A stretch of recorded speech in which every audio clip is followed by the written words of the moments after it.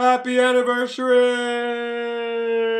It was 2 years ago last week that we released our first episode of Average Joe, and it's pretty crazy that it's been 2 years. It's just flown by, and it's been so exciting to see the growth of the show and how many of you guys have become fans and enjoy watching the show, and I'm just really humbled by the whole process. It's been a crazy run, and we have a long way to go. I'm just so happy and overjoyed. Thank you guys for allowing us to continue to do it and providing the feedback and the support, both financially and just by sharing it and liking the videos and commenting, and all that stuff keeps us going. I talked about it before, but the show really just came out of a necessity to create something, and I had no idea when we first started shooting 3 years ago.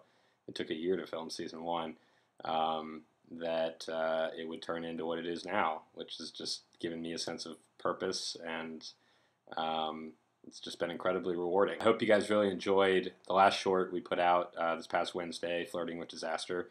I had a blast working with Laura Hughes as well as Josh Wade. If you haven't seen Josh Wade's YouTube channel, you should definitely check it out. You can click it right now. He's really funny and a really good guy, and we had so much fun filming that. And that was actually based, I mentioned last episode that I spent 5 months traveling all over the country, and during that time I needed to make money, so I actually worked as an Uber driver, and so I drove, hundreds of people all over Charlotte, North Carolina. I definitely picked up some angry couples, that were upset about flirting and or in fights, and one would sit up front and one in the back, and it was all very tense, and I was just stuck in the middle of it. I'm super excited about this upcoming week's short, Date Flake. It stars Dia Frampton, who, first and foremost, is just an awesome person, and I really enjoyed getting to know her. But also, she was the runner-up on season 1 of The Voice. So yeah, that one will be dropping next Wednesday. And we were filming yesterday another short with a great YouTuber named Dang Matt Smith. We were shooting in my old apartment. I just moved. So I'm in a new place now, which needs to be put together still. But there's some stuff there. And some stuff, mainly just, there's a bookshelf. That's exciting, right? So anyway, I knew I was going to have an empty apartment, so I wrote something that revolved around having an empty apartment. Thank you to the 9 people who have signed up to support us on a monthly basis on Patreon. That is incredible. It's just very humbling and gratifying to know that you guys enjoy our work enough to help us pay for all these things that we're doing. You guys as an audience are probably used to YouTubers posting once a week or more. And regardless of what you're shooting, it's not easy to film something once a week. And I don't want to take anything away from other YouTubers, but I think what we're doing is especially challenging because it's not just a webcam. It's multiple actors and locations and props and everything else. The cool thing is that when you give us money on Patreon, that's going directly into the short that we're shooting that week. So you can give us money, and then several weeks later, you'll watch a short and see some crazy prop or costume that we bought, and that was thanks to you. So you are directly responsible for the success of this show. We're all in this together. I thank you so much to the 9 who have already donated, and yeah, even if it's just $1 a month, we really appreciate it. So now I wanted to answer a couple of questions that you guys left in the comment section from the first video. Our first question comes from Kat via YouTube, and she says that she's 17 and studies media production at college. Wanted to know what age I was when I got interested in the subject and what inspired me to take it on as a career path. For me, what age did I start? I started when I was 6 doing theater. I signed up, or I guess my mom signed me up for an acting class, and then at the end of the class we'd put on a play, and the play was Sleepy Hollow, and I was Brawn Bones, and I remember I forgot my line, and I guess most people would probably be anxious or nervous or embarrassed by that, but I could feel a few audience members snickering as I was just standing there looking like an idiot, and hearing them laugh was kind of like a drug, and so then I just purposely kept forgetting my lines, and the poor instructor had to shout them from the side of the stage to me, and people were laughing more and more. And I think from that point on, I just knew that I wanted to make people laugh, and I just liked it. I really enjoyed it, and so I did theater for years. The film side of it really caught on when summer going into my junior year of high school. My college that I ended up graduating from, the North Carolina School of the Arts, they have a 5-week summer program for high school students where you get to write, direct, produce, edit, act in your own short films. And so I did that, and I just loved the collaboration and the camaraderie and just being able to make things. And then, a couple weeks later, you have something done and finished that you can watch anytime. I still watch those every now and then. Bree wants to know if I've lost weight because I look good. Bree, you're a doll. Thank you. I've been doing a little working out. Josh wants to know how I met Andy Biersack, who is on the show, and also the lead singer of Black Veil Brides. I met him at birth, essentially. We are cousins, and we've been putting on silly performances since we were little kids, so it's a lot of fun to collaborate on the show and do essentially what we did when we were kids, but on a bigger level. And then, yeah, I met the other band members through going to concerts early on and getting to know them. Danny Warsnop was just through Twitter. I was going through people in sort of the rock world that I thought might be good on the show, so I reached out to him, and he instantly was like, hell yeah, man, I'd love to be on the show. And he was a lot of fun to work with, and hopefully, yes, he will be back in season 3. He said he's down, so just got to figure out the best way to throw him in there.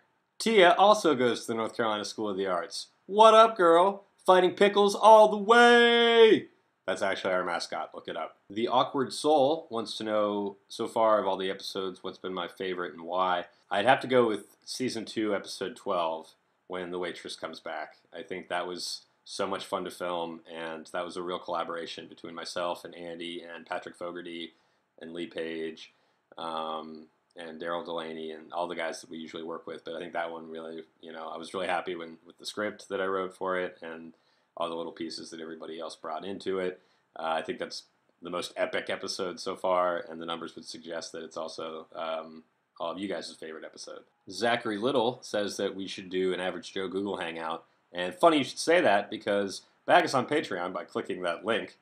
And one of the things we do is we'll have a monthly hangout to our Patreon subscribers. So check it out.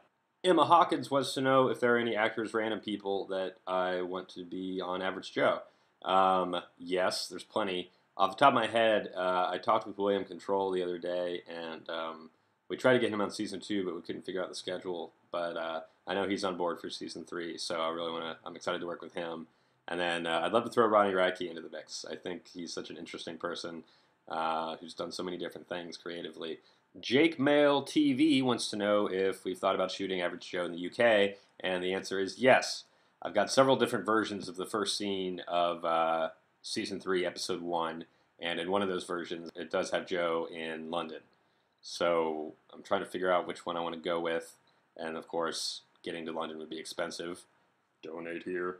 And work with some UK YouTubers and kind of open up a whole new world of people to collaborate with. So hopefully, yes, we'll be in the UK one day. Sheila wants to know how long I want to keep shooting Average Joe, and the answer is indefinitely.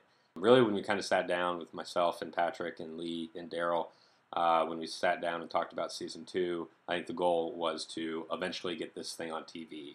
If you're rational about it, you realize that this doesn't happen overnight, and we aren't going to go from where we are right now to just instantly on TV. There's going to be a lot of steps in the process that get us there, and we are encountering a lot of those little steps, and so it's really exciting. There's a lot of momentum towards the show. We're hoping that after we put out, shorts indefinitely, and then we put out Season 3 next summer, that we'll have a body of work that can at least get us into some meetings with the right people and try and get the ball rolling on getting this thing on the air. So to answer your question, we're not going away anytime soon. Andrea, I think I got that right. Andrea, yes, hello, wants to know if any of the romance stories on the show are based on my life or whether the whole concept is based on my life.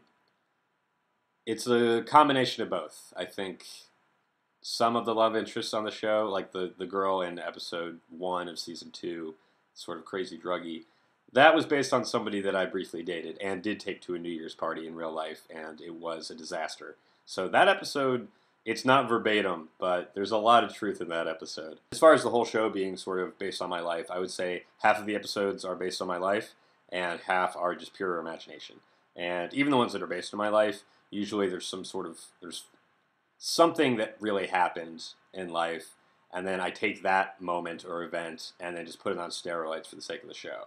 Paul is a derp, wants to know if we'll be doing the Dusty Diamond Chronicles. And for those of you who don't know, Dusty Diamond is a porn star alias that I sometimes go by. The answer is yes, we would love to shoot the Dusty Diamond Chronicles. We have 8 episodes written, but, and I hate to say it, we don't have the money to shoot it. So all of our efforts are being sort of focused on Average Joe. But if you donate, then we'd have the money to shoot other things like the Dusty Diamond Chronicles.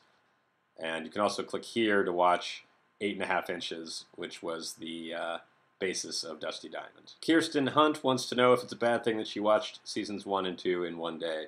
No, it's not a bad thing. It's a fantastic thing. I hope you enjoyed them. Messy Messum, did I get it right? Wants to know how many episodes are we planning for season 3. Now this might change, but I would say 13 to 14 episodes. And I'm writing those now. Ugh. It is a lot of work writing the seasons and writing the shorts as well that we're doing right now. Kayla wants to know when we release season 3, are we going to do them all, are we going to release them all the same day like we did with season 2, or if we're going to space them out? And that's a good question, and we're still sort of toying with that. What we may end up doing is releasing 2 back-to-back every week.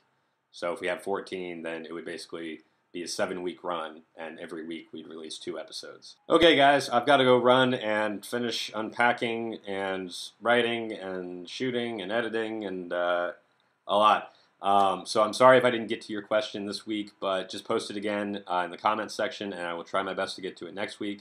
Yeah, look forward to the new short dropping next Wednesday, starring Dia Frampton. I'm really excited about it. We're putting the finishing touches on that one right now.